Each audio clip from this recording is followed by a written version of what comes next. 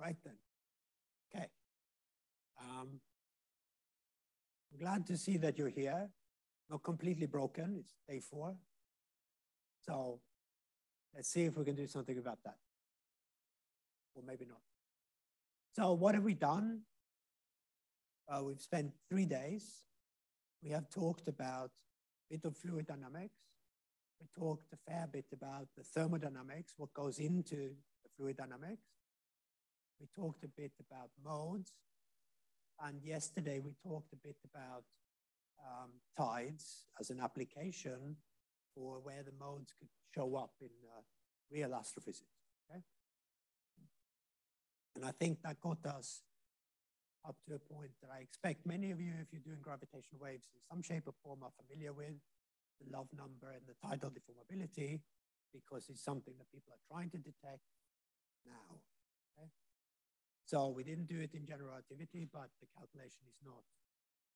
If you focus on the simpler version of the calculation, it's really easy. It's really easy, which is why a lot of nuclear physicists are doing that calculation. They build the equation of state, work out mass radius and tidal deformability, and then they write the paper and say, look, isn't this great? And so they don't need to know more. If you want to develop this field, you need to do a bit more. So today we're going to do a different thing. First, we worked out, actually yesterday in the tutorial, you worked out, or someone worked out, the F mode frequency, right? And then we called out what the numbers were for the typical frequency, and they ranged over many orders of magnitude. So what we learned yesterday,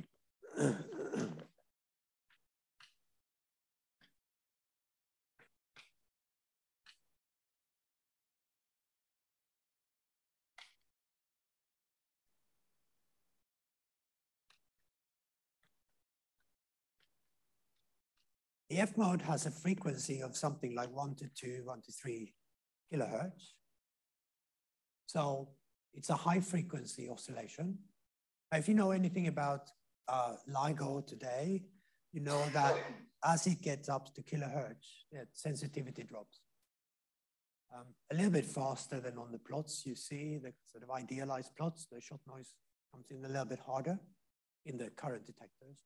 So the plan is that with the next generation, this window will open up. So understanding this better is important for next generation Cosmic Explorer Einstein telescope, which is probably more than 10 years away, almost certainly more than 10 years away, which means I will have nothing to do with it. It's over to you. So what you could do is, based on what we had, Newtonian still, you can work out how much gravitational waves do we get from this mode, how fast does it damp, okay? And the number comes out something like, let's call it damping time, something like a fraction of a second. Precise numbers don't matter, they depend on equation of state, how big the star is and things like that, doesn't matter. So this is something that goes ping. It doesn't last for a very long time. Now that's bad, because if you want to detect the gravitational waves, a short burst will have to have a very large amplitude to be detectable. And typically, then you can go and say, okay, so what happens in the universe? How much energy can I play with if a star suddenly contracts or something like that, anything you make up? And you find this is going to be really difficult, okay? So that's why for detecting these F modes, people typically look for core collapse supernova, where you have a dramatic event, but even then that's difficult because the signal is probably not detectable from outside our galaxy, or certainly not far outside. And then you have to ask, okay, how often do supernovae happen in the galaxy? And the answer is maybe a few times every 100 years. And then you have to bank and say, you're starting your PhD working on detecting gravitational waves from supernova core collapse. Are you willing to spend 30 or 40 years before you get your result? The answer is going to be no. You can ask, if you ask for a lot of money to build a detector to detect this, and you say, yeah, I want to build this instrument and I want to run it for 30 or 40 years, then I'll get a result, you're not going to get that money. So that's not a good plan. Of course, if this were to happen tomorrow, it would be fantastic. So there's a flip side, right? So then we have to look further out, and that's when we look for neutron star binary mergers, which we know happen, and where we know that when the remnant settles down, it will oscillate in something that looks like this F mode. And that's why neutron star merger simulations, which I may talk a little bit about tomorrow to finish off, are important, and they tell us that this is going to come into play with next generation detectors. Okay? So that's a little bit negative in some sense. We have to wait. But you could ask, are there ways of either increasing the amplitude, right, somehow, or making the mode live longer? If it lived longer, then you can integrate over the signal for longer. You gain in gravitational wave signal to noise, and so it becomes more detectable, okay? Which is why binary in spiral that lasts for a long time with many cycles is more detectable than something that just goes ping. Okay? So that leads us to ask, possible, let's go here.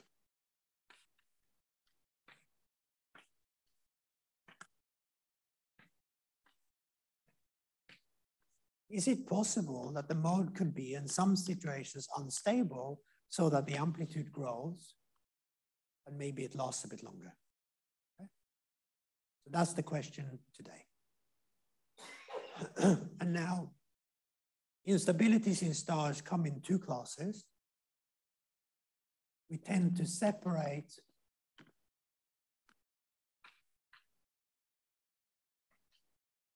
dynamical instabilities from secular instabilities. So this division is not kind of clean. There's a little bit of a gray zone in the middle. Let's not worry about that.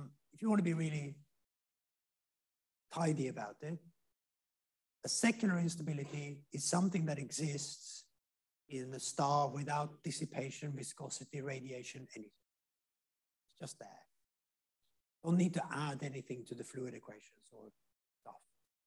A secular instability requires that you add viscosity, gravitational waves, or something else. Okay? And that means that the dynamical time instability happens fast because it happens on a dynamical time scale. A typical example that you're familiar with perhaps is, or probably, is the maximum mass of neutron stars or white dwarfs, where we reach this Chandrasekhar type limit, where actually what happens is the radial modes of the star become unstable. So they cross over, and because the radial modes become unstable, this radial oscillation starts growing and eventually just pushes too hard and the star collapses. Okay? That's a dynamical instability because you don't add anything. You just take the fluid equations, calculate the radial mode, and so on. Okay?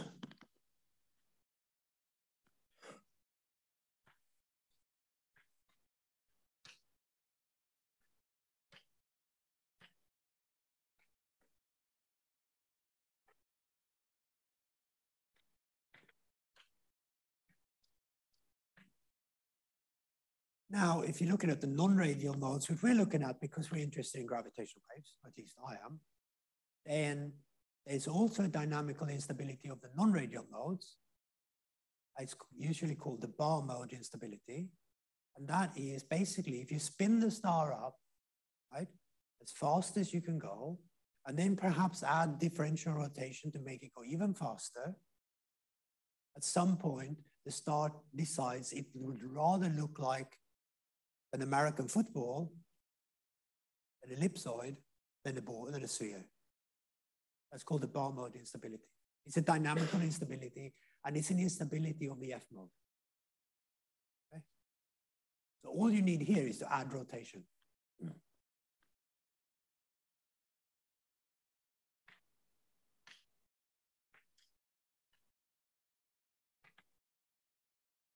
Now, the problem with this is that you need quite a lot of differential rotation for a typical star for this to happen. And so you have to ask, when can I get that? Maybe in collapse again, or maybe in mergers, but it's very difficult to see how you get this from a star sitting on its own, maybe interacting with its environment. This is difficult, but it's technically that. Secondary instabilities, you have to add something.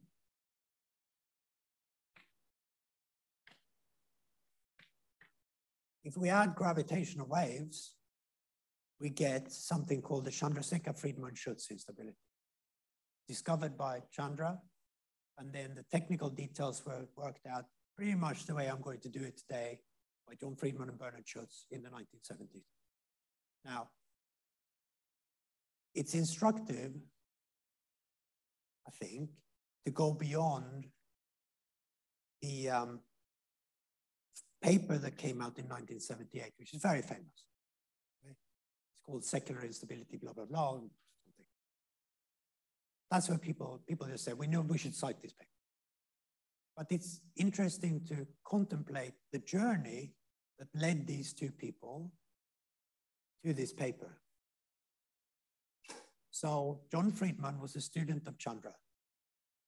Started his PhD around 1970-ish, when this instability was first sort of talked about. Then he worked on this on his own and with Bernard Schutz and Chandra a little bit for 8 years. Okay? 8 years.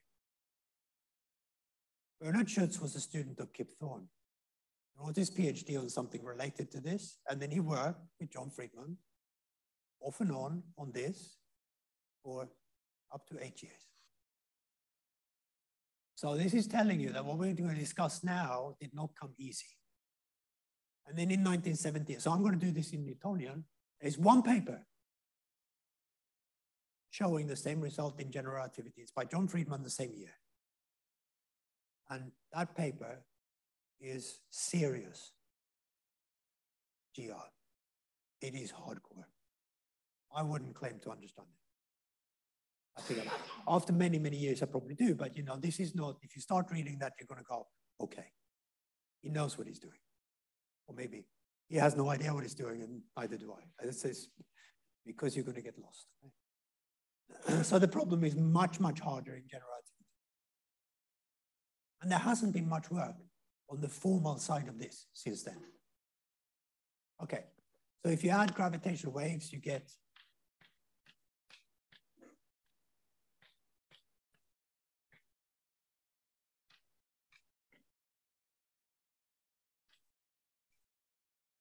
this guy, but you can also add viscosity, and then you get something called a, I'm not going to write down a name for it, doesn't have a Persian associated with it. It's a viscosity-driven instability where the star goes unstable because you got friction. So basically, the rule here is you need to add dissipation.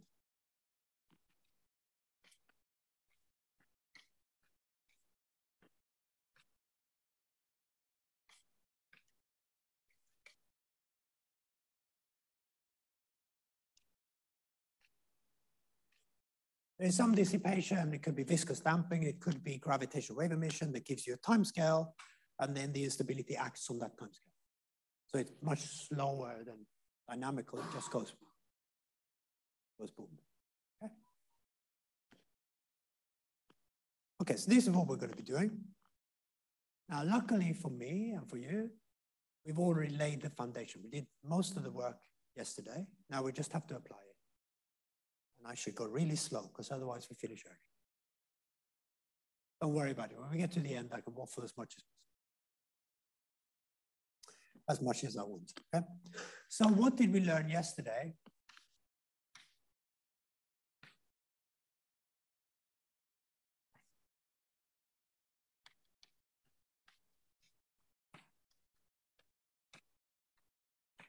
So yesterday, we wrote down the equations for Lagrangian perturbations. And because I don't want to be part of a comedy performance that will end up on YouTube forever, I'm going to tie my shoelace. although I wouldn't be that famous, so people wouldn't really care if I fell over. I suspect that. They might laugh a couple of times, but that's it. So what we learned was that we can write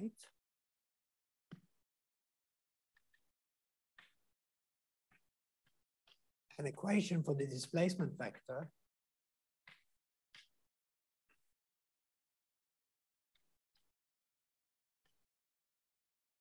just schematically, and we made some progress on this, right? So we wrote it like second derivative of psi plus some operator times the time derivative of psi plus some other operator times psi.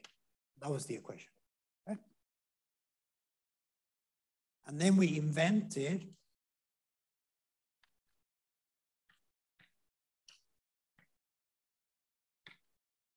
eta and psi, two solutions to this equation. This guy here, and then you plug in eta, it solves the same equation.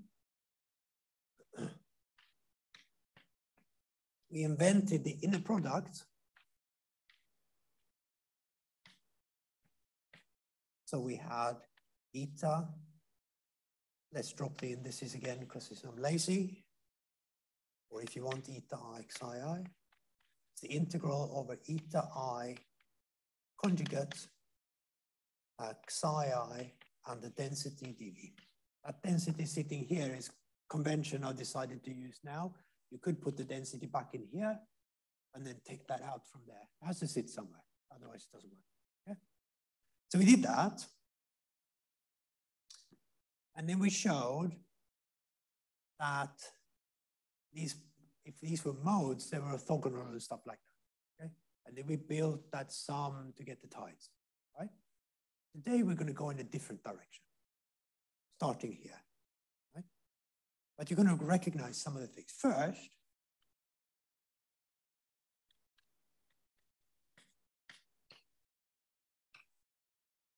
the first thing you can do, and you can see that straight from here, is easy to show that eta, let's drop the indices now, eta psi is the conjugate of psi eta. Okay. So that you can see just from the definition, take the conjugate of this, that moves over here, just shunt them over because they're just numbers, and this is the other way around, easy. Okay. Then we showed yesterday, at least we discussed, how the same is true for psi. Okay.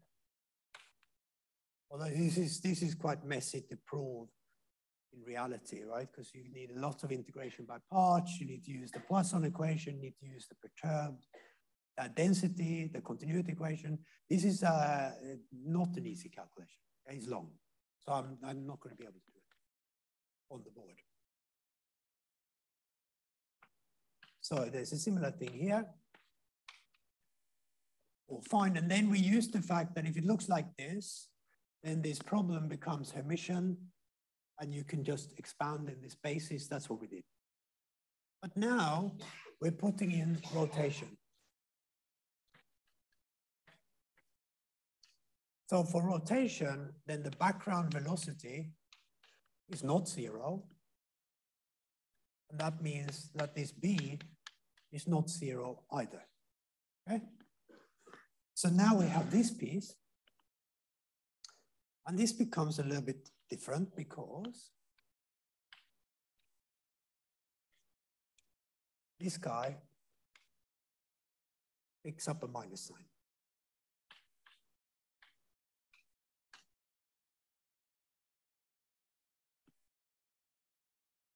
That's quite easy to show. Okay. So to see, there is a risk here that this looks really, really easy. But I can give you an example of why it's not necessarily so. Suppose I wanted to do, so this, as I said, this is given straight from the definition, trivial. This is probably a line. This is probably a couple of pages. Okay? Because remember that C operator had a lot of stuff in it. Okay? Look at it term by term, see what happens if you integrate. is this in this integral, you cheat a little bit, or you use tricks like Gauss's divergence theorem and things like that, integration by parts, use the surface vanishing, and there's lots of things going in, okay? It's messy. Now, let's just ask, because I know this, because we're working on this right now, what happens if I try to do this kind of thing, but in some other, something closer to general relativity, say post-Newtonian expansion, where I pick up some perturbed terms, okay? I can tell you it becomes absolutely horrendous. This calculation in post-Newtonian hydrodynamics, the first post-Newtonian order, has been done in the literature once by Chandra. Once. In the 60s. No one has gone back to that. And there is a reason for that. It's messy. Then you can ask, well, what happens in general relativity? Well, the problem is, it's not even clear here, because now you get perturbed metrics all over the place. I'm going to show you a little bit of that just as a hint tomorrow. So the space-time comes in, and now your domain is not the fluid, it's the entire space-time. So this whole story changes. So this is nice, but the step to general relativity is not at all for the faint-hearted. Okay?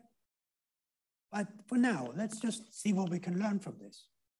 And then if there's some new phenomenology, I think we can argue that, well, if it exists in Newtonian gravity, it should exist in general relativity. The details might be different, but hey, no, that tends to be the way it is, right? That some phenomenon like, say, frame dragging, rotational frame dragging, can exist in general relativity, but not in Newtonian. But you will not find fluid dynamics in Newtonian that doesn't exist in general relativity. That would be kind of crazy. Okay? So then what we did, we took this and we built a symplectic structure.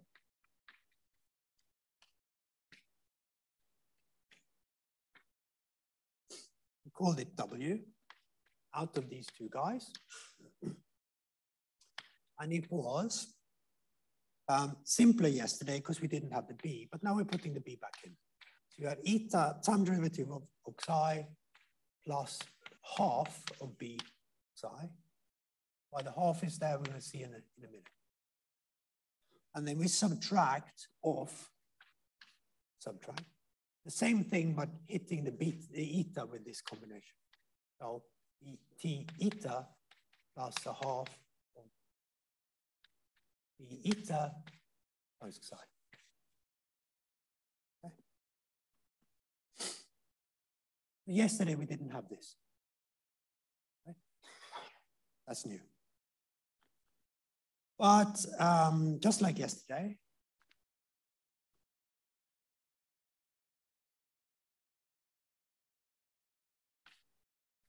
this combination is conserved.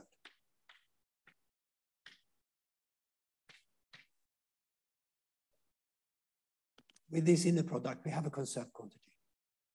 So maybe, if you want, you can either show it or not. It doesn't cost much. But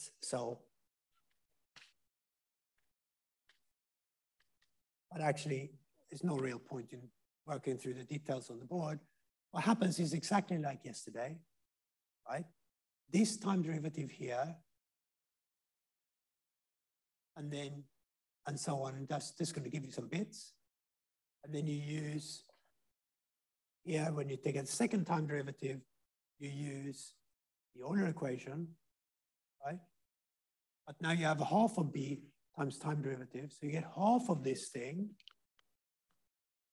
right? Which is exactly what you need to cancel the half of that thing over there later, after you use this. So it's a good exercise, but I think I'll leave that to you, okay? It takes a couple of lines, okay?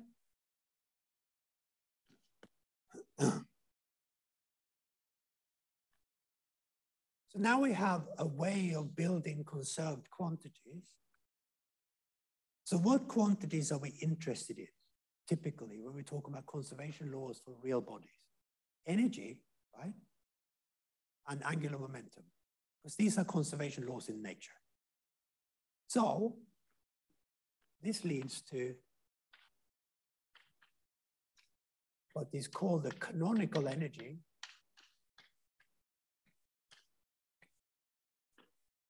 Let's call it EC.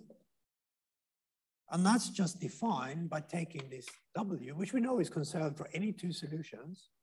And as yesterday, the time derivative of psi is a solution because all these A's, B's, and C's are time independent, right?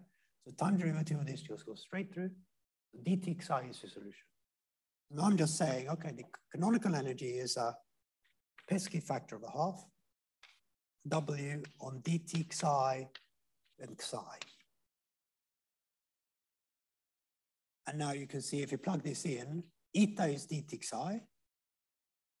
So this is dt psi. That's what you expect because that's velocity squared.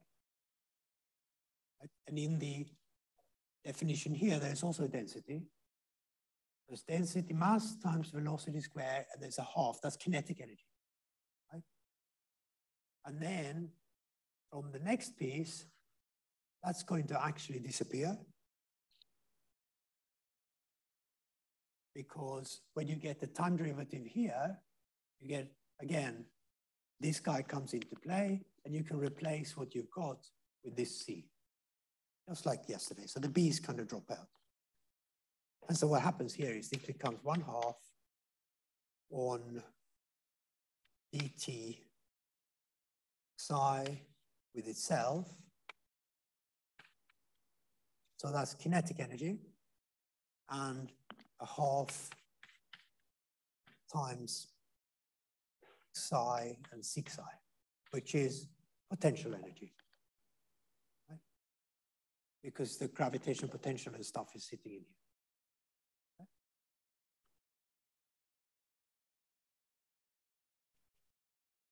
B always satisfies this condition.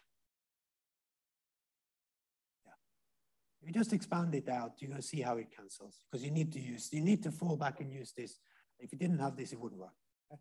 But then it's kind of easy. So this is conserved, right? Because that's conserved and this belongs to that class.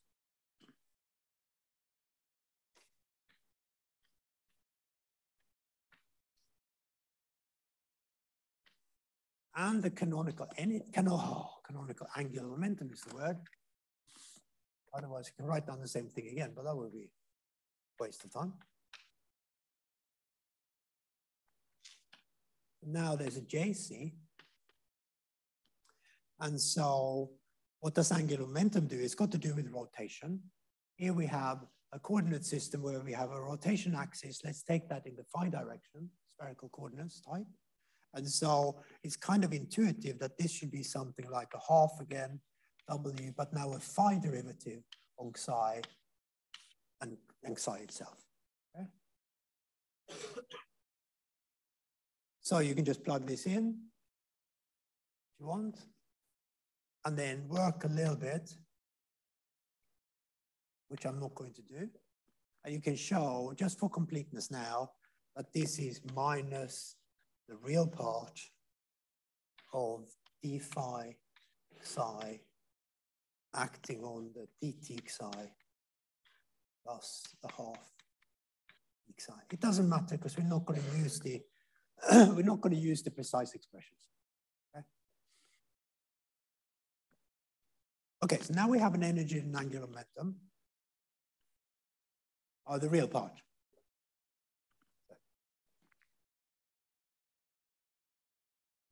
Because what happens here, you see, if we can make this kind of intuitive, okay? I want this guy, I plug it in there. Now I had the phi derivative, I know because of axisymmetry, so means that even if I can't expand in some other basis, I can always expand in the phi angle. I always have that expansion, right? Then you plug this in here, say only there's a phi derivative, and that becomes an IM, right? So when you get this guy, it becomes a complex conjugate piece. So you're subtracting a function with this complex conjugate.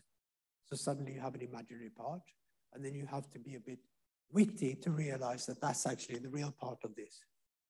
It goes in several, that's why I skipped it, because it takes several steps. It's not, we're not going to use it explicitly, so it doesn't matter. You can work it out. Okay? The imaginary part vanishes. Doesn't come into it. It's gone. Okay? Which makes sense, because at the end of the day, this should just be, this should not be complex numbers. As we don't have any damping or anything, they should be real numbers. Okay? And so they are. Okay? So this is the plan. We have these two guys, but actually, and you can do things like now you can have modes, you can work out what these guys would be and get actual numbers. We're not going to do that. We're going to make one observation. Okay? And then we're going to use this a little bit. Although again, I'm just going to give you the results because it takes a little bit of time. So the first thing we do is look at this one. If I now pretend that I know that this goes like e to the I omega t with some frequency, right? Then this guy here brings out an I omega, right? And this guy here brings out an I m phi. And then you can see that these two guys are going to be related. They have to be. And so these two relations lead us straight up to something that's almost ridiculously simple. That EC has to be minus omega over m times JC. Color? Orange. Okay. And this actually has to be true. This is generally true for any radiation. That the energy and angular momentum have to be related like this. It's not surprising. In fact, we could almost have guessed that this had to happen. So now we're going to take a slight sidestep, which is important.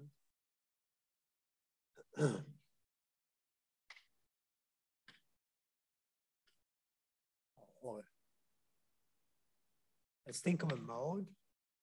For a mode solution, we had something like e to the I omega t plus m phi, right? In general. Now you can ask, what happens if we ask, you've probably seen this in undergraduate kind of courses, what is the phase velocity? Right? The phase velocity is, you say, well, I'm moving along with a crest of this wave or something like that. So you're basically setting this constant. And then you see that that leads to the phi dt being minus omega over m. Okay? So this is something we call, so it's phase speed, if you like. Or we tend to call this the pattern speed. But it's just a language that people use, and you should maybe know that it exists, okay? So this defines this pattern speed as sigma p, say, which is just this thing. Okay? So if I have a mode for some m, I calculate the frequency, I can work this out. What does it mean? Well, it means that if this frequency is positive, that is positive, then the wave goes kind of backwards. Whereas if this is positive and that's negative, it goes forward. Okay? And you know that in a general expansion, I've got all the m's up to the L value in spherical harmonics. I have both negative and positive. So I'll have waves going backwards and forwards. Yesterday, we didn't talk about this. Because the problem yesterday was degenerate in M. We didn't care about M. But now we have rotation. And so suddenly that rotation direction comes into play. Okay? So this basically says, if omega is positive, then we have, but it doesn't really matter, actually, for any omega.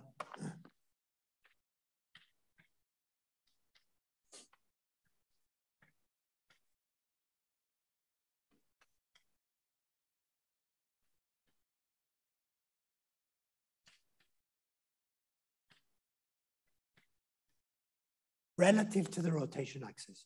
So you can imagine yesterday, we would have the same, but the star was just sitting there. There was no sense of forwards and backwards. You can define left and right whatever you want, but there is no forwards and backwards. Now the star is rotating. Now we have a forwards, right? So forwards is a mode that goes, a wave that goes with it. Backwards is something that goes the other way. Okay?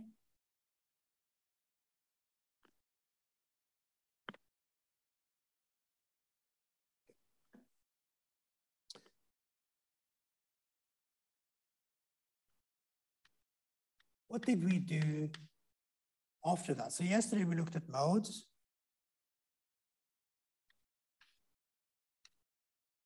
So that was basically saying we took some solution psi and we let it be some psi n, which was not dependent on time, and then I omega n times t. That's what we did, right? Now what I'm going to do is going to plug that in here. Actually here, and then there are a few steps. As I said, you need to pull out the frequencies. It's not pretty, okay? So I'm going to do that a little bit of algebra, where you know it's 200 pages. It's not this, it's a half a page or something.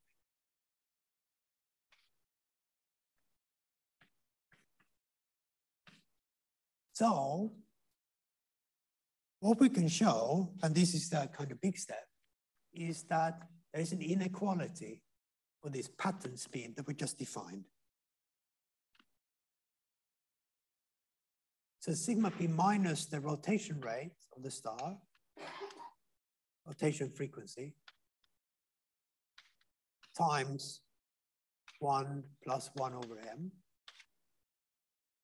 has to be smaller than or equal to this canonical energy divided by m squared. Remember, m is just a number.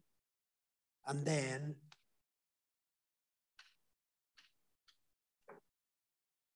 normalization with this. So really what happens is I have this kind of expression that involves these inner products. And then I just say, well, if I have a time dependence, this is an omega and this is the IM.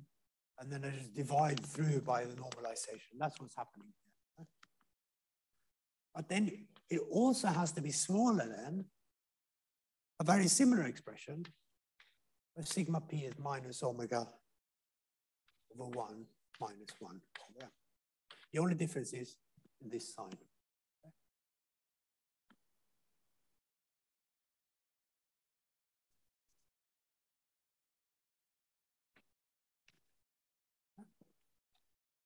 And now, if we believe that result, we're done. You're saying, what do you mean you're done? You got nearly an hour to go, you can't be done. Or you're thinking, yeah, hey, it's done, we can leave. Not done in that sense. Okay? But now we have everything we need. Okay?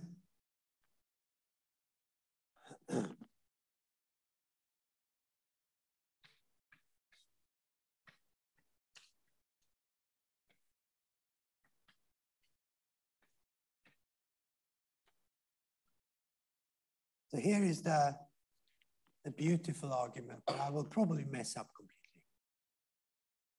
What did we learn yesterday? We learned that there are modes that have finite frequency in the non-rotating star. We calculated them, the F modes and G modes, stuff like that. Okay? So we're going to pick one of them. We're going to ask what happens when we spin the star up. Okay?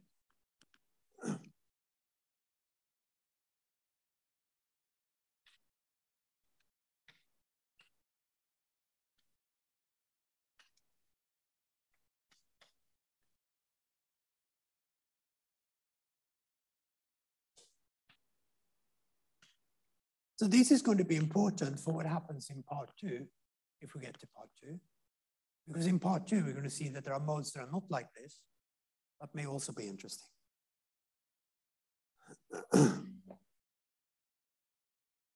Now,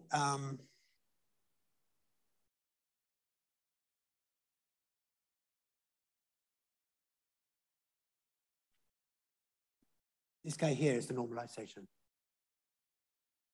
Sorry? Yes. Yeah. Okay. Now if we look at this, so if we have a mode going forwards, so let's call it co-rotating.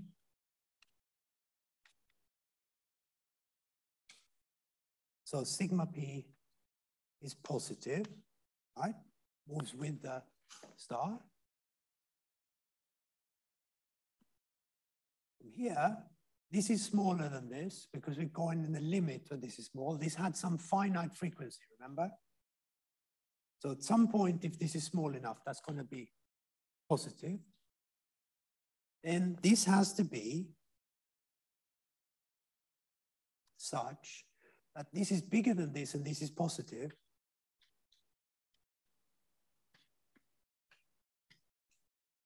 So JC is positive.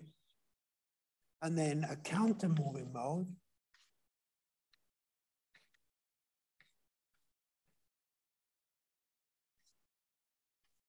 so sigma p is negative. Now this is negative, but now we go over here. This is negative, right? This can be ignored compared to this. So JC has to be negative.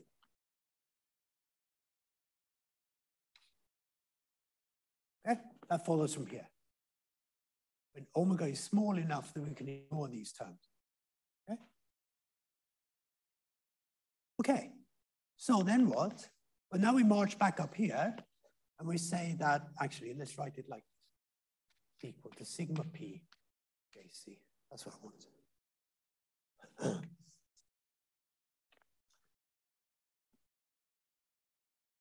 Sigma p is positive, JC is positive, EC is positive. Positive energy, we like that, right? Sigma p is negative, JC is negative, negative, negative, positive. Energy is positive, we like that. This system is stable. The modes we calculated yesterday are stable in the slow rotation regime, right?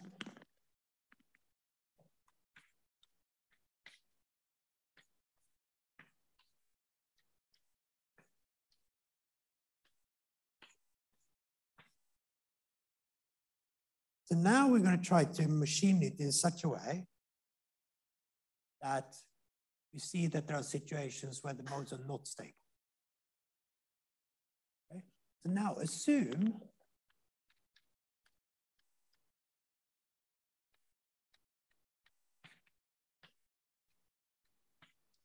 that there is some situation where this sigma p, sigma p changes sign.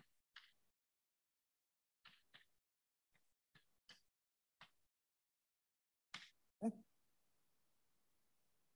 So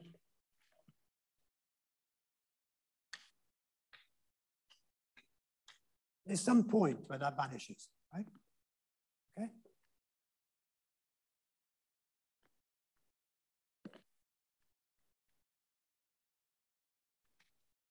Or some fixed rotation rate. There's some spin where this happens, okay?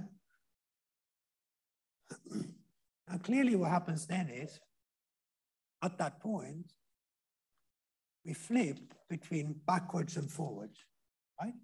We go from backwards to forwards to backwards, because we're changing the sign, okay?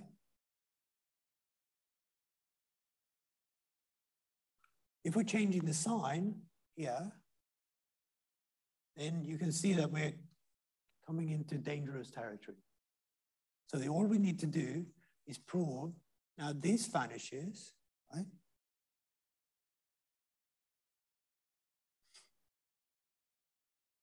So we have an initially counter-moving mode from here that changes, that changes the counter, okay?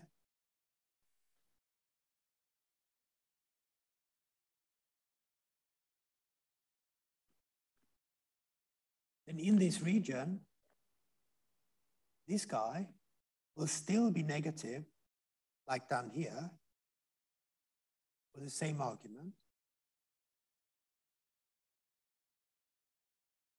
So initially counter-moving. There's two ways of running it, but we're going to do that. Moving becomes co-moving. So that mode has, this means that JC is negative, what we had. And then therefore, that changes sign, EC changes sign.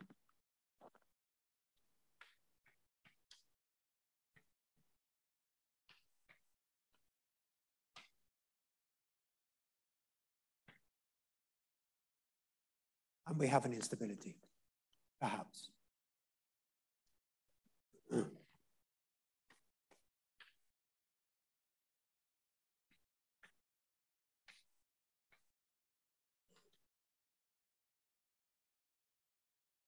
So this is easy to see, right? Because this is some number. I'm setting this to 0. Both of these guys are negative, so that has to be negative. Okay? If say sigma p changes sign, this has to happen. The energy becomes negative. We don't like that. Or we love it because we want an instability, yes. Okay, so that's just saying we're changing the sign here. We're going from this one, we start here, right? And then we go flip to this, okay? But if we now go up and look here, that means there is a point where this is 0. There's a minus here, so this has to be negative. Sitting there, that means that the EC has to change sign at that point. So the energy becomes negative. Okay? Now this is not quite enough to get you an instability, but if you have radiation that takes energy away from the system, right? The energy radiated infinity is positive, right? So it's now taking energy away from a reservoir of energy that's negative, and so this energy will have to grow.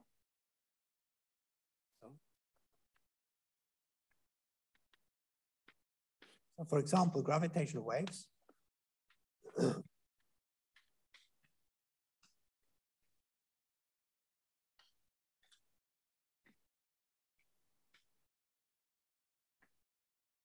That's the Chandrasekhar-Friedman-Schutz instability. I will sketch it right now. It's a great question, but you were 1 minute too early. Okay, so this is the argument. And now you can say, well, okay, so this can be purely theoretical, 45 minutes of your life completely wasted. Question now becomes, are there modes in a rotating star? Remember, this entirely relies on there being rotation, right?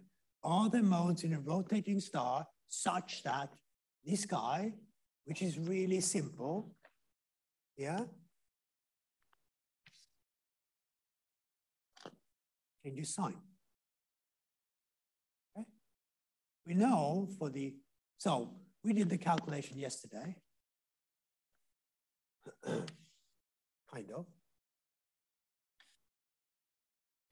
This is a sketch. It's not going to be very good, I suppose. So we calculated, so we solved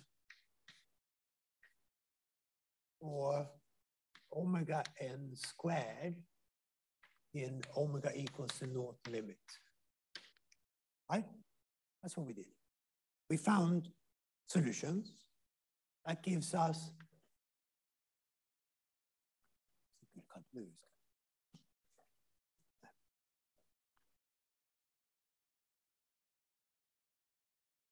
these two modes, right? Right? Now we're going to ask ourselves, what happens as we spin the star up? Now, we get a splitting of the modes because the mode that goes forwards is dragged forwards a little bit more by the star. So the frequency goes up according to you over there. The other guy that tries to go backwards is dragged forward, so it oscillates a little bit slower. Okay, so there's a splitting. These two guys split like this. Okay? That's easy to understand. And now you can imagine, and this is what happens in a real calculation, right? That this guy comes down to some point. Because of the symmetry, this guy comes up to the same point. This guy goes on, and then actually what happens is at some point it meets this guy, and then they join. It looks a bit like this. Vastly exaggerated. Okay? This is the point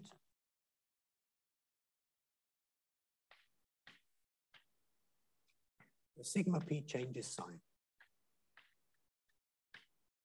Okay?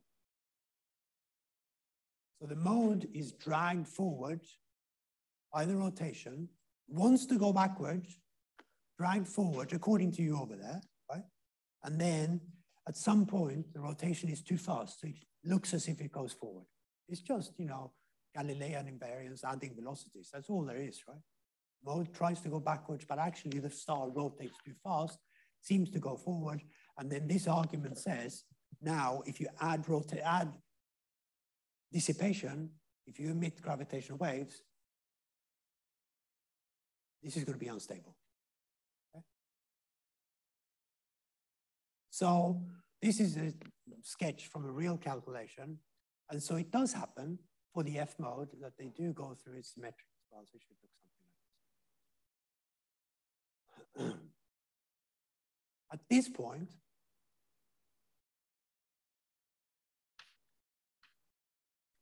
the two modes merge, and that's a funny point because at that point the energy is 0. And if the energy is 0, then it can grow without violating the conservation law, because it vanishes, right? So you can multiply 0 by whatever amplitude you want, it's still going to be 0. And that explains something we're not talking about, but that explains this piece, the dynamical instability. But I'm talking about the radiation for now. Okay? So that's pretty much the end of the Chandrasekhar-Friedman-Schutz story for F modes. Now then, what happens? Now we need to calculate this point.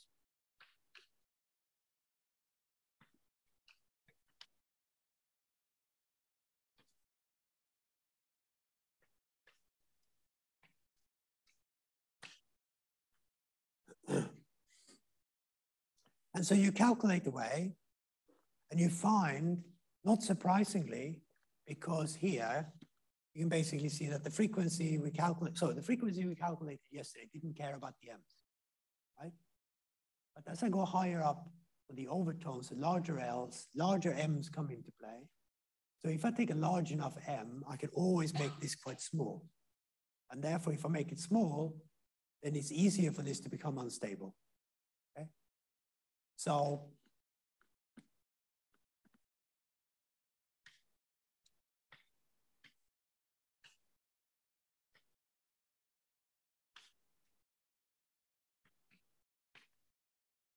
and in principle, because you can go up to infinite M's, that says this instability is going to be generic. It's always there.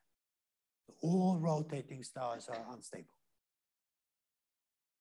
But still they rotate. So they don't, it's like the bumblebee that doesn't know it shouldn't fly.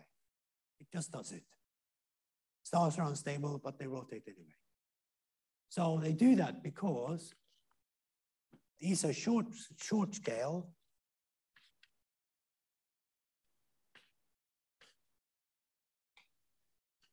And so it's killed by viscosity.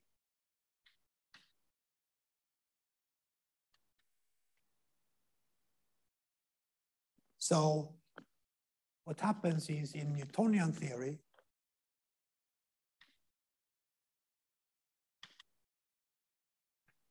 is that the L equals to M equals to 4 mode, I think, is the most important.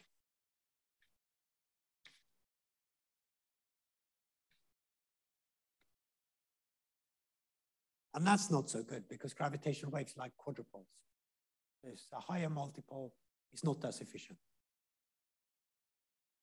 And also, it's only unstable at something like 90% of what we call the Kepler limit, where the star breaks up.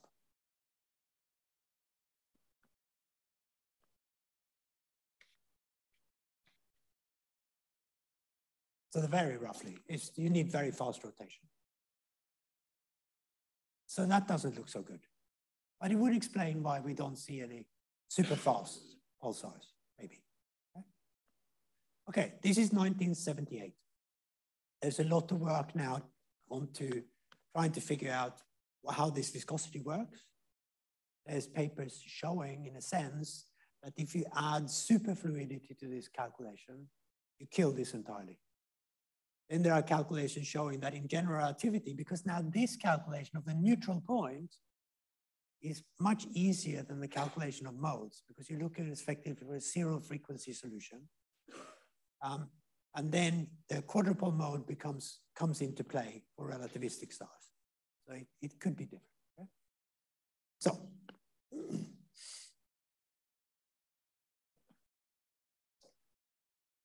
now we're going to jump forward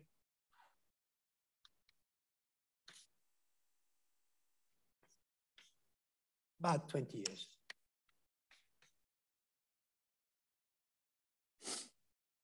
I'm going to ask, is this all there is?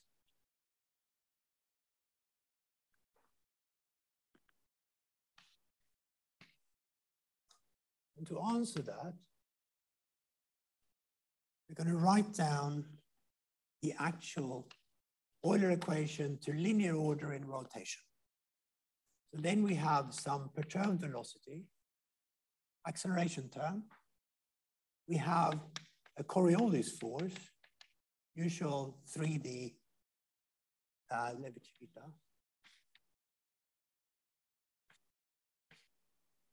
So this is what gives you things like tornadoes, stuff like that. We have the thing we saw before, 1 over rho, grad I delta P. We have the minus 1 over rho squared delta rho grad P. And we have gravitational potential.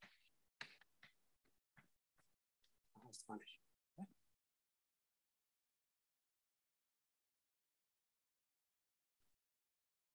And then we ask, what happens in the static limit of this problem? So then you see, static limit would be there's nothing here, just this piece here. Okay? There's going to be some static piece that just has these bits, right? And then we also get, from continuity, we get this stuff, 1 over rho, grad I delta P, minus rho squared delta rho grad I P, plus grad I delta phi. Okay. And from continuity, we get, again, there's no time derivative of density, but there's going to be a grad I rho delta V. Okay. This comes straight out from this. Okay? And there's a very, very subtle argument that took people a little bit of time to understand, which is that this is a static limit. So this is really just a perturbation that takes you from a star to another star, okay?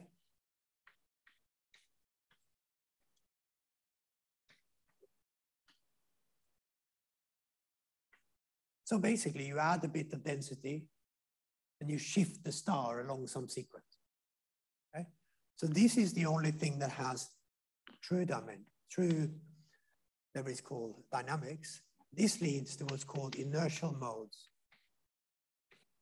in the geophysics literature. Now we're going into terrestrial physics again. Okay. And so the calculation we're going to try and do, we're not going to do much of it, but a little bit, is such that instead of solving like we did yesterday, we're going to look at this equation and say, are there solutions such that the velocity is order 1,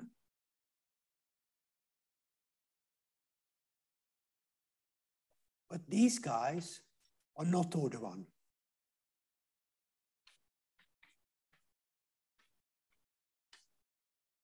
This whole set is some order omega. So I'm expanding in the rotation, right? This guy is leading and these guys come after. Okay? Or rescale that maybe. The psi is order 1. So that gives me that delta V is order omega. So it has the right sort of dimensions, if you like. And then delta P, delta rho, and delta phi is order omega squared. Okay. So this is the problem. This is not the problem we did yesterday, right? Yesterday we didn't have any rotation, so this doesn't make any sense. And we solved only for these, right? And then we solved that they were all the same order. But now I'm saying there should be, perhaps, a different ordering in this problem that picks up something new, okay? And this problem is really, really messy, okay? Really messy. To solve this numerically is messy because you need to couple the different spherical harmonics here. I'm going to couple. You expand this before, it gets horrendous. But there's one situation that's easy.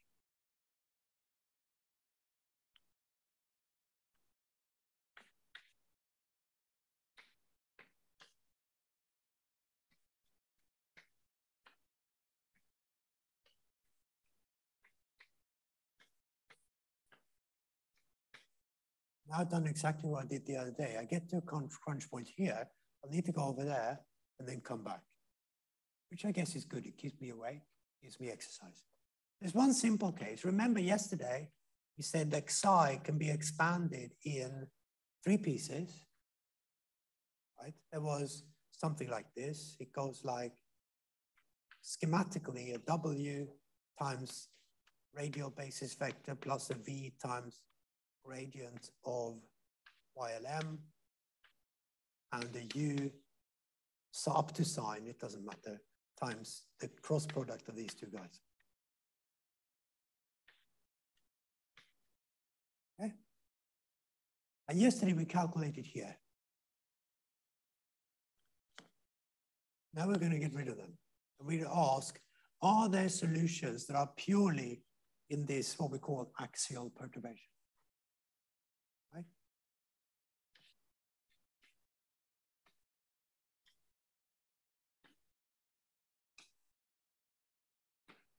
And I probably said that in a pure fluid that doesn't rotate or anything, this can't exist. We just calculated the things that do exist, which is up here. Now I'm asking a different question. Question is, does the rotation allow these guys to exist? If so, what are the properties?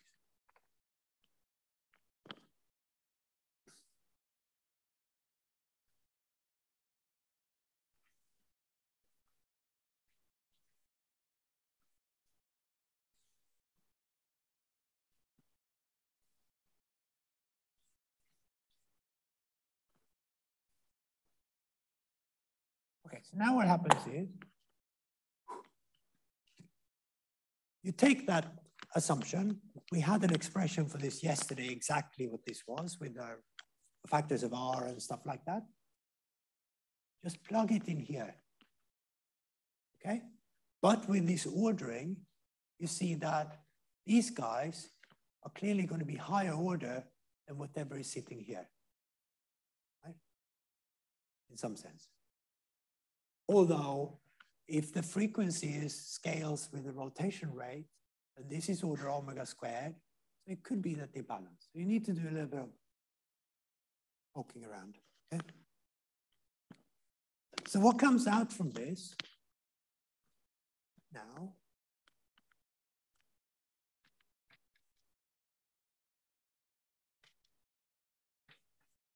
Okay. First of all, it's an equation that looks like this. L times L plus 1. You've seen that before. That comes from the Laplacian, right? It's always there. Times the mode frequency in the rotating frame.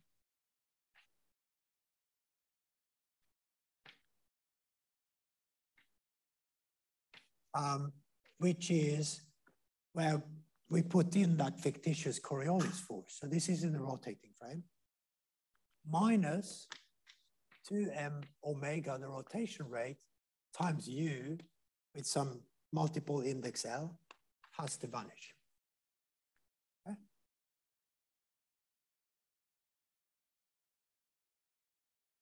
Okay, what do we learn from this? Well, we learned that either this vanishes, as it did yesterday, or if we insist that this doesn't vanish, the frequency, so we can have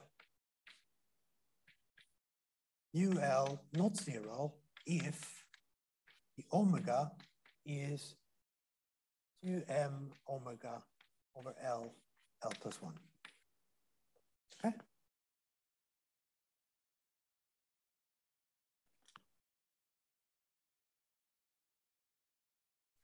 Okay. If I have that, then I cannot have another value of L, right? So there can only be one L, okay?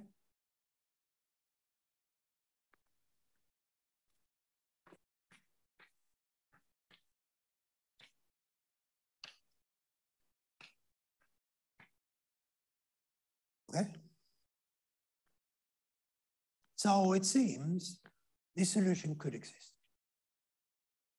But that doesn't mean I've calculated it, right? It just says this is possible. Now, a little bit more work from the Euler equations again. We get two equations, and we'll write them out because there's a very important argument here. L times omega r, just some numbers, minus 2m omega.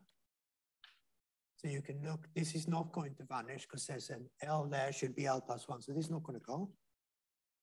Times r, yes, r dr ul. So some radial derivatives, going to tell us if this works, okay? Plus 2ml omega ul, all times some number that I'm going to call ql, with index plus 1. That has to vanish. I'll explain what that is in a minute. This comes from the recurrence relations for spherical harmonics, where you relate derivatives to other spherical harmonics. That's where this comes from. It's not difficult, it's just a little bit messy to get your head around. And then there's another equation which says, with more brackets, that L plus 1 omega r plus 2m omega times this same thing plus some stuff, 2m L plus 1 omega ul, big bracket, ql has to vanish. Okay, so here are two equations for one variable. Okay, what does that mean? It means it doesn't work, right? There is no solution, right? So it seems to be allowed over here, but now we seem to have a snag. So it all rests on this Q. And it is a messy thing. It's L minus M, L plus M over 2L minus 1, 2L plus 1, all square rooted.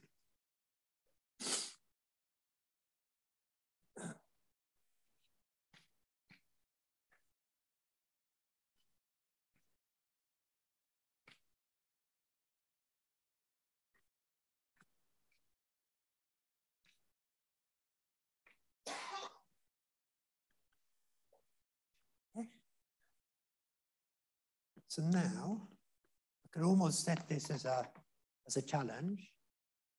Is there a way out? I have two equations, one unknown. That's not going to work.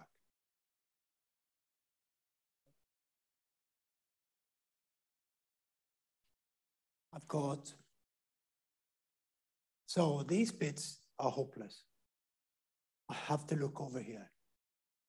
So can I get one of those to go? I can pick the L's and the M's. Right? The answer is yes. If I pick L being equal to M, then this is M, and this is 0. So this vanishes.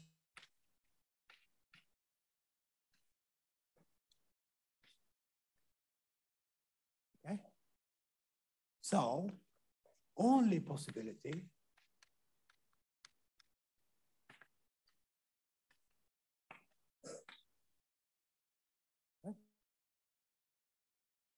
and in that case, it follows from the top equation, and now we can forget about this Q because this doesn't vanish. This is a simple ODE, we just integrated, like UM goes like R to the M plus 1. Which kind of looks like those F modes that went like R to the L. Behavior is really simple. Okay.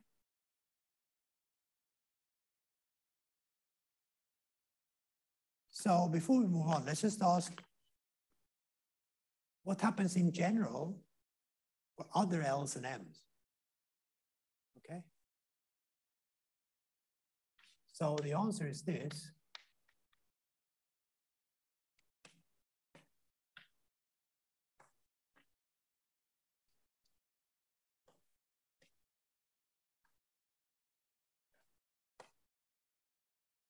You can do this, but you need to build in these other guys as well. And the problem is, then they couple to the different L's and it becomes a whole hierarchy of things, and it's really quite messy to calculate. And there are papers on that. If you're that way inclined, spend your time on them. It's a free country. But the calculation is messy, okay? So these are the general inertial modes. This guy,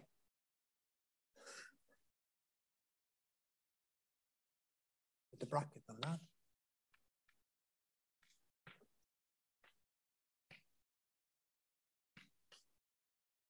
This is called the R mode for rotation, or it's got a relation with Rossby waves in the planets, in the Earth's atmosphere and stuff like that in geophysics. So the R can stand for whatever you want. It can just stand for pirate, right? R, that sort of thing. I don't know. It's something. People have different opinions.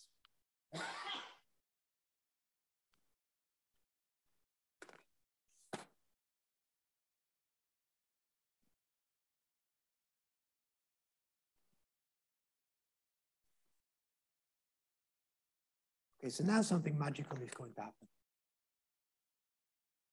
Trust me. We're going to work out the pattern speed of this mode. Yeah?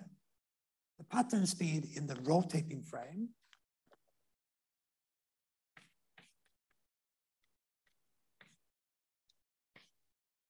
My rotating frame.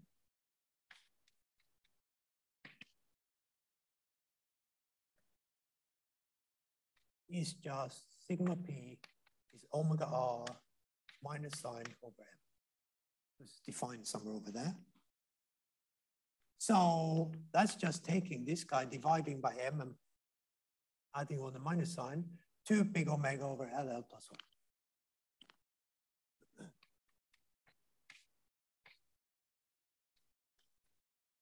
Okay.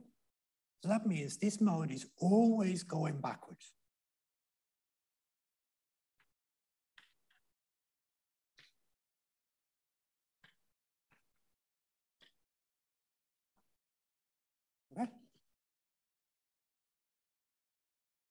So that was different to the F mode, that we had one forwards, one backwards, and then they came together and swapped signs and stuff like this. Is always negative. This is for people that are sad and depressed and angry with life, right? It's always negative. So what happens in the inertial frame?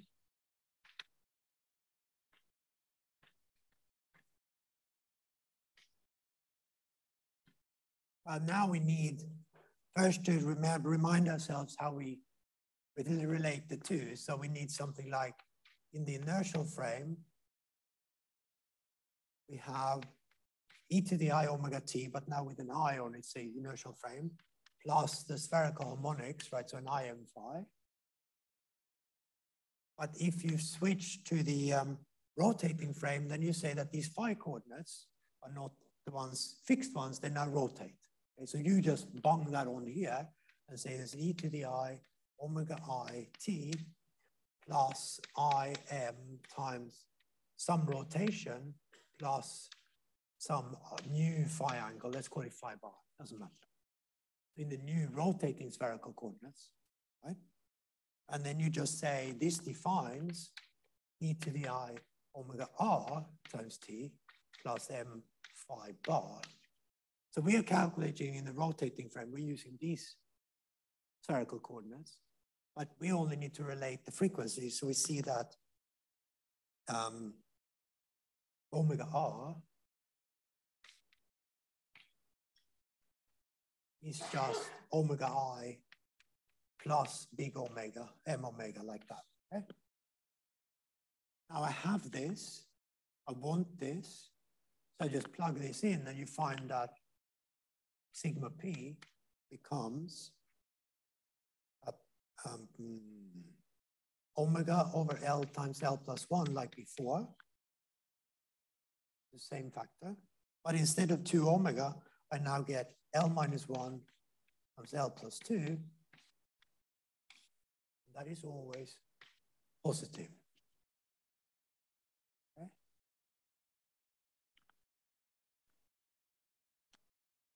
So now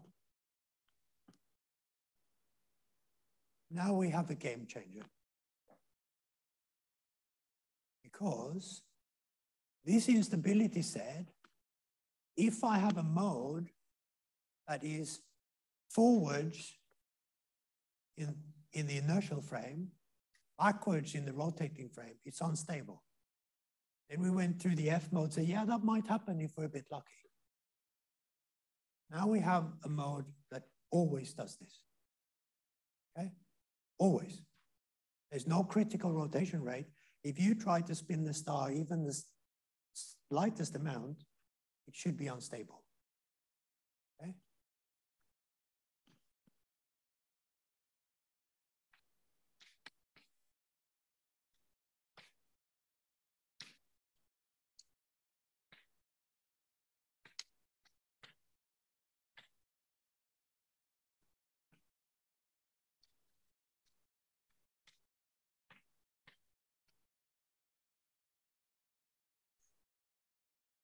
So, all perfect fluid stars are unstable because of gravitational wave emission.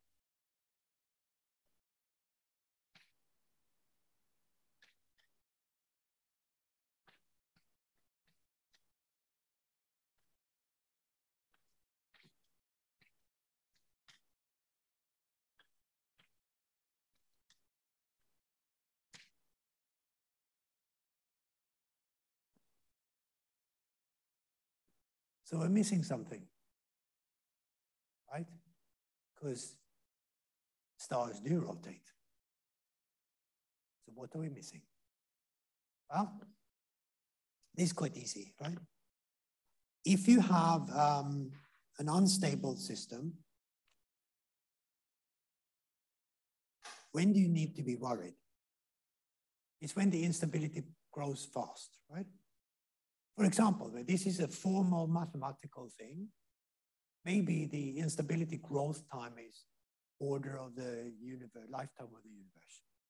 In which case, I'm not going to worry about it. Sorry, it's not for me. Okay? or it's millions, billions of years. I'm not going to worry about it because many other things happen in a star's life, right? It cools and things. Calculation is probably not valid. Okay? So now we work this out. And so we work out growth timescale. That's always the first thing you do.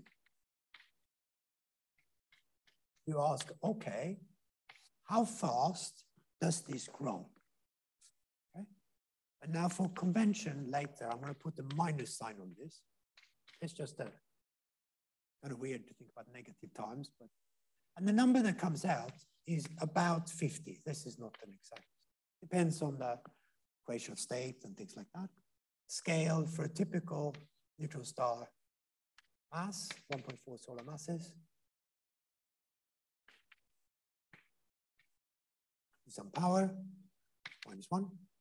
Radius, 10 kilometers, say, to the -4. And spin period, say, 1 millisecond. To a large power, 6 power. Okay. So, very fast pulsars, this is a small number. Say, millisecond pulsars is order 1. This is order 1. So it grows on the time scale of a minute. Okay? Now a minute is short on astronomical sort of scales, right? So this is fast. So it's still not looking good. But of course, we take the sun. The sun weighs about the same, but much, much bigger. Okay? And so, you know, at the end of the day, and it spins a completely different way. So there you're not in trouble. In fact, if you take a white dwarf, also this timescale becomes really low. So it's really only neutron stars. Okay? But for neutron stars, we seem to be in business. So now you need to ask, okay, what could possibly stop us?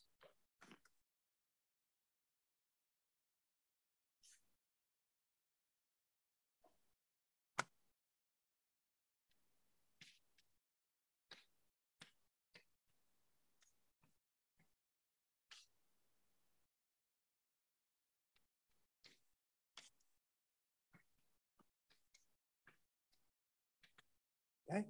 So the first thing you do is you go back over here and say, look, people did a lot of work on this in the 1980s, 90s, beginning of the 90s, okay? Can I just copy what they did and plug it into my calculation and repeat, okay? And so people learned that in the first instance, what we need is friction, which is shear viscosity in fluids. And so we get 2 results.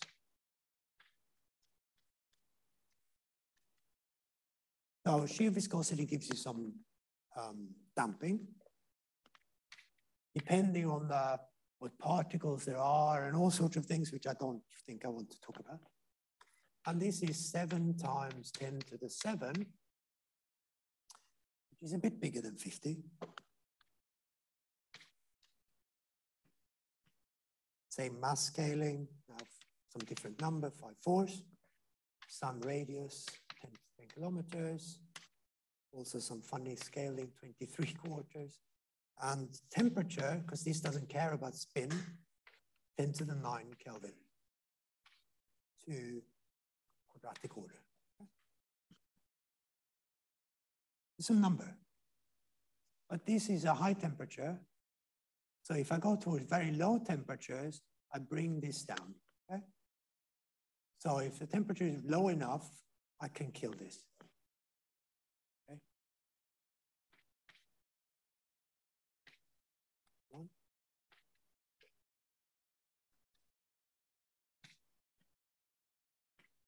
Then we have the thing we kind of talked about.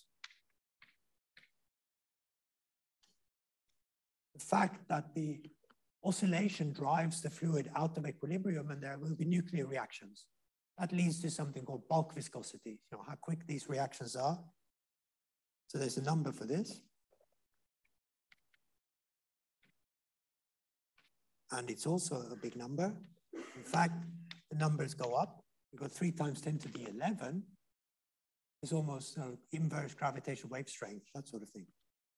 And some mass scaling, I think it's straight in mass and inverse in radius, doesn't matter, I suppose. This depends on spin.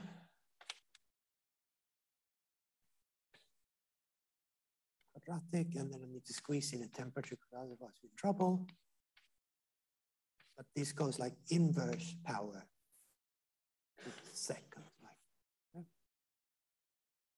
So here I've got the inverse power of temperature. If the temperature gets really high, then this becomes small, and this can win at high temperature.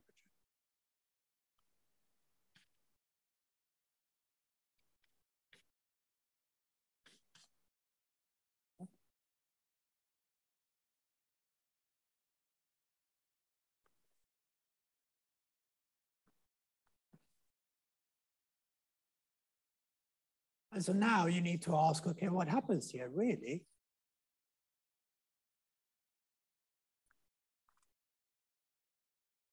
Is this clearly depends, M and R are fixed, the spin is fixed, kind of, but I can ask what happens at different spins and at different temperatures, right? And so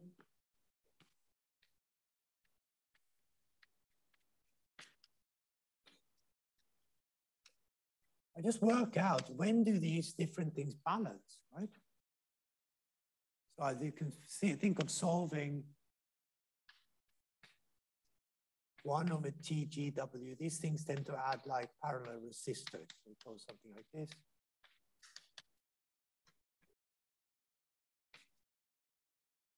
This is basically a rate of energy loss. Okay? And that's why I put this minus sign in here. So now it actually could be something that we solve, okay? And then that gives you something we call the instability window.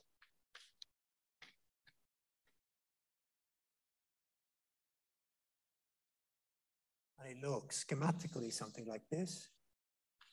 This is P or omega.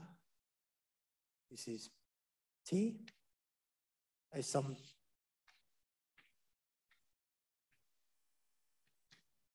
spin above which I'm not allowed to go because the star will break up, start shedding matter. Or uniform rotation. My calculation was uniform rotation. I better stop drawing there, right? And then we get at low temperatures that shear viscosity wins, right? It looks like this is not accurate in any shape or form, any log scale, anything. It's just a line, okay? This is shear. At higher temperatures, the bulk viscosity comes in.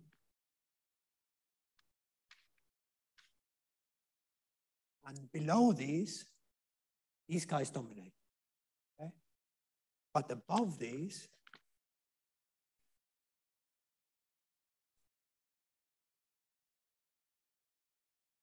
we have, actually that works. Reuse this, recycling, okay? So in the temperature spin plane, calculations, these estimates suggest there's actually quite a large instability window, okay? Which may be relevant for young neutron stars, which will be born, if they're born spinning fast enough, they're hot enough, they come in over here and they will be affected by the instability in some way until they exit, spinning slower, presumably, because you need to take the energy from somewhere. Or if you've got old neutron stars that are cold and they accrete matter to spin up, they will enter something like this. And then the question is, are they allowed to go in here or do they stop here? Okay. So those two ideas tell you, you can look at what do young pulsars do? How fast do they spin? Okay. So funny enough, these calculations here, the 1998 calculations, are consistent with the birth spin of the Crab pulsar. But we know there are pulsars that are born spinning faster than that, so this can't be quite right. And this number here could be consistent with accreting the spin we see in accreting low mass X-ray binary systems, but this model predicts that they're not allowed to spin as fast as they can, as they do. So, moreover, we haven't said anything about when it stops. This is a fluid dynamics thing. At some point, it's going to stop growing. It's a saturation where it can't grow any bigger. And that gets really messy. So this is pretty much where I wanted to get to. I wanted to give you an idea of the ingredients. But in the last 25 years, there's been a lot of work on the physics, trying to figure out what the dissipation mechanisms could be that gets us closer to the actual observed systems. That's still not solved, I think. There are things putting more physics in, superfluids, magnetic fields, stuff like that, makes the problem much harder. Still not solved. The problem is not fully solved in general relativity. And the nonlinear problem kind of has been solved in a way, but there's still work to do. So it's been 25 years, but there's a lot of work to do here as well. Okay? But this is the basic story of the Chandrasekhar-Friedman-Schutz instability, why it works, and why the lesson could be that we do what we think we know, right? But we have to be aware that there could always be something we're overlooking. Okay? So I'll tell you a little anecdote. It will take minus 1 minute. I did some of this work in 97, 98. I was talking to John Friedman and Bernard Schutz about this at that time. The first email I sent to John Friedman, he responded saying, that can't be true. Okay. Then he sent an email saying, actually, I sat down and did some calculations. You're right. We missed this. Okay. And then later on, I sat down, was visiting Bernard Schutz, and he said, I can't believe we missed this. And where the anecdote is going is this. There were two guys called John Papalosio and Jim Pringle, Cambridge astronomers, astrophysicists, that worked on the R modes of stars, discovered them in a sense in astrophysics in 1978. Okay? In their paper, they did that on R modes. Then they had another paper on the accretion of preventing accretion spin-up of stars, where they mentioned the Chandrasekhar-Friedman-Schutz instability. If they had just taken a step back and added their two papers together, they would have done this 25 years earlier. So my message to you is, don't listen to anything I've said. Ask yourself what I didn't say, because probably, possibly, there are some other things out there to be discovered. Okay? That's the lesson here, I think. There's a lot of hard work that's been done, but for me, it's a question of, are we missing something? And so that's up to you. Now we definitely stop. Let's have lunch.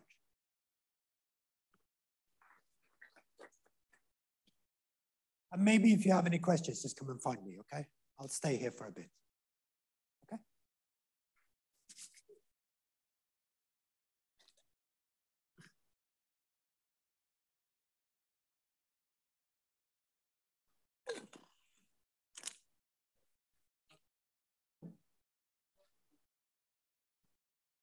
Yes? Yes. Well, the calculation says that you're only allowed that.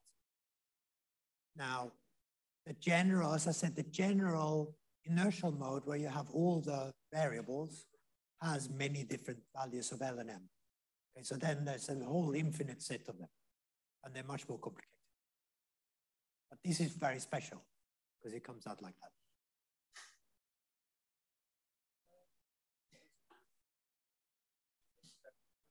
Yes.